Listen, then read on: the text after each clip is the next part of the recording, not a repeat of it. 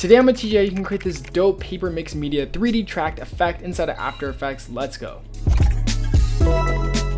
First thing you're going to do is you're going to hit Command D to duplicate your layer, and then what you're going to do is you're actually going to rotoscope. I know it's a camera tracking tutorial. If you don't know how to rotoscope, you can check out this video linked right here. It's really easy. Go ahead and click your rotobrush tool and just color over your subject and the green areas that you want to select. Hold Option or Alt to unselect the areas that you don't want, and drag your playhead along until it selects your subject. I'm going to go ahead and speed this part up. Now that we have our subject completely rotoscoped, he's separated from our bottom layer, we're going to go ahead and turn off the visibility of this top layer. I'm actually going to change it to orange just so I know that's the rotoscope layer. Turn the visibility of the first layer on, and then go over here to your tracker panel. If you don't see it, you can go to Window, hit Workspaces, and make sure you're on all panels. Go to the very beginning of your clip and go ahead and hit the Track Camera button. And if you ever get this error right here, that means you're still on the rotoscope layer. So just go ahead and select the composition panel. Man, we're getting all the errors today. If you ever get this error too on your composition angle, where it says like analysis solved failed, what I recommend doing is just going ahead and maybe extending the clip a little bit or like adjusting the length. That way you have more data for it to track. Go ahead and delete your old camera track and retrack it. It's going to take a couple of seconds, so we're going to go ahead and speed this part up.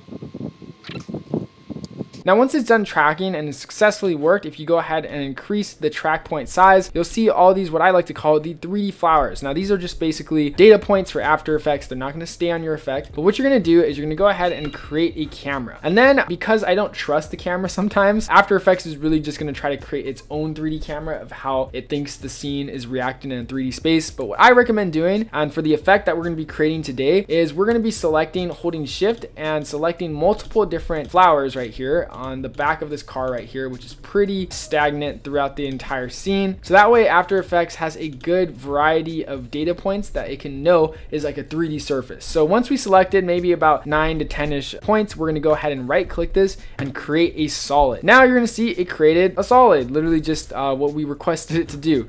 And if we select this solid, you can see we can scale it up. We can adjust the position, rotation, whatnot, and you can see it is perfectly tracked to the 3D surface of this car. So what I'm going to do is I'm just going to scale up this solid like a bunch until it covers basically the whole screen. And boom, once it covers pretty much the entire screen, we can actually go ahead and drag this below our rotoscope layer, turn on the clip of our rotoscope layer, and then that way we can see our subject is now in front of that blue layer. What I'm going to do now is I'm going to go ahead and right click this new solid that we created, and we're going to hit pre-comp. Now you can do either of these options, really doesn't matter, but we're going to call this one overlay BG because this is where we're going to put the overlays here. And we're going to hit OK. Now, it looks like nothing happened, but don't worry, just go ahead and double click that layer, and ta-da, you see we have this composition of this blue square. So this is basically the entire thing that's 3D tracked. Let's delete this blue square. We don't want that. So now it's time for the fun part, the overlays. We're going to import some overlays. Now, these overlays can be literally whatever you want. If you have CRT effects, film burn overlays, mixed media packs, this 3D camera tracking trick looks cool with any method. So I'm going to go ahead and start off with our box outline from our free paint sample pack, which is linked down below in the description if you want to check it out. So I just went ahead and imported that paint overlay border, and then I'm going to toggle on the transparency mode, go to my effects, and I'm going to search for a Luma key effect. I'm going to apply this Luma key effect. Now the reason that we have to apply this Luma key effect, number one, is to key out all the black, but also because this is a 3D camera track clip, we can't use a screen blending mode. Blending modes don't work if there are 3D object layers, so that's why we have to do this. Now you see if we go back to our main composition and we go to our composition panel, you can see we have this crazy looking 3D paint tracked effect behind our subject, and it looks like it's basically tracked to the scene. Now if it's in front of your subject, just make sure that background layer is once again below that orange rotoscope layer that we made.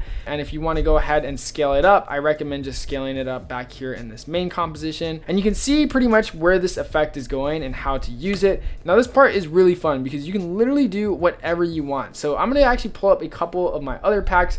First, I'm going to start with my mixed media pack. I'm going to drag in this like cool paper overlay that I made. By the way, if you want to use the exact files that I'm using, I've linked down below to them all in the description at 11%.net. As you can see, I'm just applying a key light effect, and then maybe I'll apply one more. I don't know. We'll see how this one looks so far. Next thing that I'm going to do is I'm going to go ahead and apply a paper texture background from my mixed media pack. I'm going to drag that right below my rotoscope layer, and now I can change the blending mode to screen because this is pretty much going to stay in one place. Yeah, that's looking pretty sick if you ask me. One other cool trick I recommend doing is going ahead and hitting Command D on that duplicated layer of the background, and this time we're going to bring it in front of our subject. One other trick I'd recommend doing is going ahead and going back over here to that 3D camera tracker. Make sure you select another good array of points that are going to be always present throughout the entire video. We're going to go ahead and create another solid, and this time we're going to go ahead and scale this solid up and bring it really close to the front of the screen. Then we're going to do the same thing. We're going to pre-comp this. We're going to call this front overlay.